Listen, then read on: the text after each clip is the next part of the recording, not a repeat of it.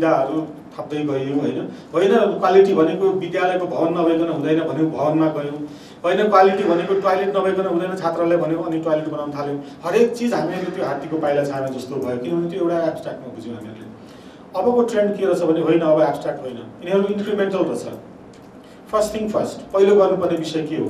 भन्दाखेरि अहिले आएर एउटा विषय यो विद्यार्थीहरूको चाहिँ यो क्षमता यो रिडिङ स्किल्सहरू लर्निङ स्किल्सहरू महत्त्वपूर्ण हो त्यो फर्स्ट स्टेप रहेछ उसको सर्टेन तहसम्म उसले त्यो रिडिङ स्किल गेन गरेन भने लर्निङ नहुँदो रहेछ त्यो लर्निङ भनेर हामीले जुन राइटिङ कम्प्रिहेन्सन स्टेजमा पुग्छौँ त्यो राइटिङ कम्प्रिहेन्सन स्टेजमा पुग्नुभन्दा अगाडि नै लिसनिङ र रिडिङ पहिला रहेछ त्यो लिसनिङ कम्पिटेन्सी र रिडिङ कम्पिटेन्सी भएन भने बाँकीको अरू कम्पिटेन्सी आउँदो रहेन त्यसैले ती चिजहरूलाई आर्टिकुलेट गरेर अहिलेको अब प्रायोरिटी के हो भने विद्यार्थीहरूको सिकाइ सहितको शिक्षा है अब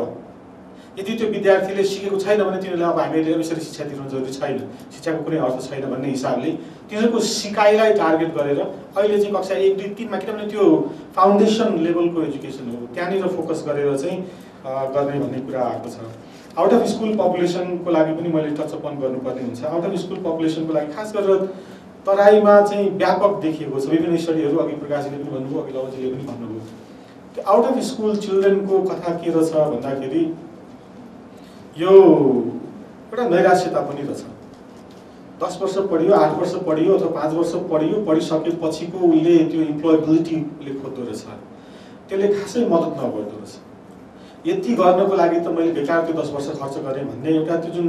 रेलेभेन्सी नभएर एजुकेसनको रेलेभेन्सी नभेटाएर पनि त्यो एक किसिमको चाहिँ फ्रस्ट्रेसनको कारण पनि रहेछ स्कुलभन्दा बाहिर बस्ने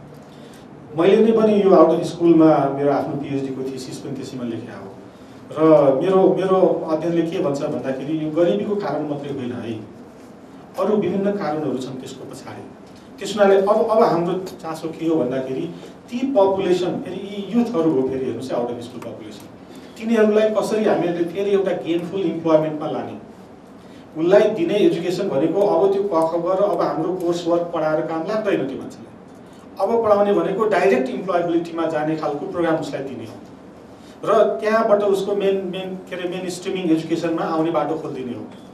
त्यो हिसाबको प्रोग्रामहरू चाहिँ अहिलेको यो 2 वर्ष एक्सटेन्सनमा हामीहरूले भिजुअलाइज गर्न खोजिरहेछौँ त्यो कुरा आएको छ र मैले केही छोडेँ सबै बालबालिकाहरूको कुरा गऱ्यौँ एजुकेसन फर अल देखि लिएर 2031 सालको राधा वीरेन्द्रको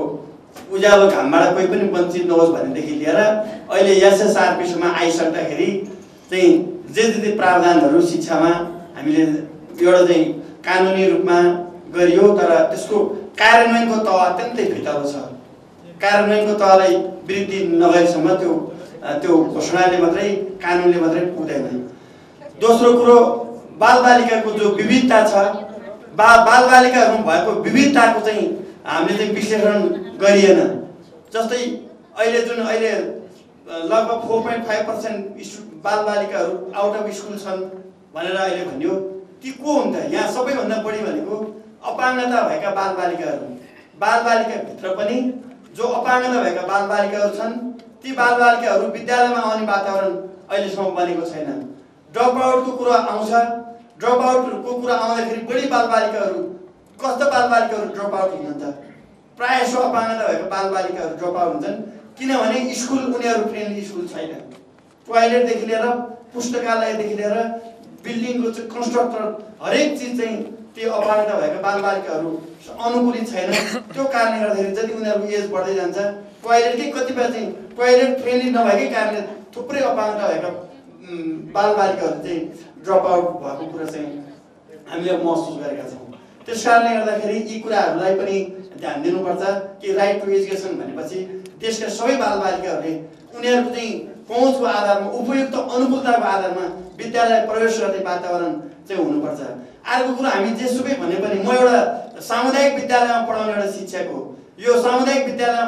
पढ्न आउने बालबालिकाहरूको चाहिँ लाइभलीहुडसँग चाहिँ जोडिएको छ कतिपय बालबालिकाहरू विद्यालय आउँछन् सर खाना खान पाइएन घरमा पैसा थिएन आज मम्मीले खाना दिनु भएन थुप्रै बालबालिकाहरू यस्तो चाहिँ गरिबीसँग चाहिँ सम्बन्धित भएका बालबालिकाहरू आउँछन् त्यसकारणले गर्दाखेरि लाइभलीहुडलाई चाहिँ प्रमोट गर्नुपर्छ भन्ने कुरा पनि यो राइट टु एजुकेसनसँग जोडिएको कुरा हो।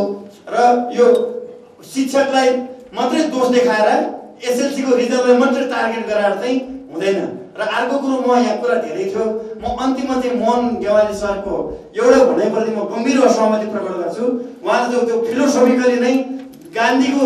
ग्राउन्ड र डाक्टर बाबुराम भट्टराईको ग्राउन्ड फरक छ। त्यसकारणले गर्दाखेरि डाक्टर बाबुराम भट्टराईले अन्डर एस्टिमेट गरेको घोर बायस छ र म यसप्रति असहमत प्रकट गर्छु। धन्यवाद। त्यो भन्दाखेरि चाहिँ यो एमडिजीको जति पनि टार्गेटहरू सेट गरेको छ त्यो सेट भनेको चाहिँ विशेष गरेर कुनै पनि देशमा रहेको जो चाहिँ बढी उत्पीडित छ, जो चाहिँ बढी मार्जिनलाइज छ, जो बढी चाहिँ डिसएडभान्टेजेस छ, तिनीहरूको जीवन स्तरलाई उकास्नको लागि चाहिँ त्यो टार्गेट फोकस गरेको जस्तो लाग्छ। तर मलाई नेपालको सन्दर्भमा कस्तो लाग्छ भन्दाखेरि चाहिँ अहिलेसम्म पनि ती लक्षित वर्गहरूको क्षेत्रसँग यो एमडिजी कन्सल्टेसन छँदै छैन, त्यसमा टार्गेटेड छँदै छैन। त्यसकारणले अहिले यो चाहिँ जुन अहिले यो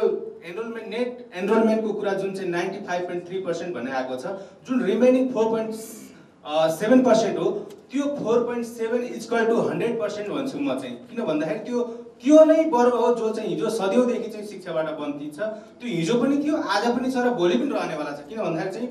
पोस्ट 2015 एमडिजीको लागि चाहिँ कुनै पनि कन्सल्टेसन यो वर्गसँग गरिएको छैन। अर्को चाहिँ अरू अनौठो कुरा के लाग्छ भने नेपालको सन्दर्भमा अस्ति भर्खर गरिबी चाहिँ जम्मा चाहिँ 25% मा झर्यो भन्छ। जुन चाहिँ 25% चाहिँ गरिबीमा झरेर चाहिँ 25% बाँकी छ, त्यो 25% इक्वल टु 100% नै हो। त्यो हिजो पनि गरिब थियो, आज पनि गरिब छ, भोलि पनि गरिब हुन्छ। किन भन्दाखेरि यो सन्दर्भ चाहिँ ठ्याक्कै चाहिँ गएको संविधान सभाको चुनावमा सुभाष नेमाङले 80% काम सफल भयो भनेर 20%ले अहिलेको यो राजनीति जुन चाहिँ अस्थिरता निकालेको छ त्यस्तै हो जस्तो लाग्छ। त्यसकारणले गर्दा चाहिँ जस्तो युनेस्कोले पनि के भनेको छ भन्दाखेरि चाहिँ यो अपाङ्गताको क्षेत्रमा अलिकति सिरियस इस्यु छ यो भनेको। किन भन्दाखेरि चाहिँ हामीलाई अहिलेसम्म एक्सेस टु स्कुल नै छैन। विशेष गरेर विष्णु सरलाई मैले अलिकति यो उसमा पनि छु भन्नुभयो रिभ्यूको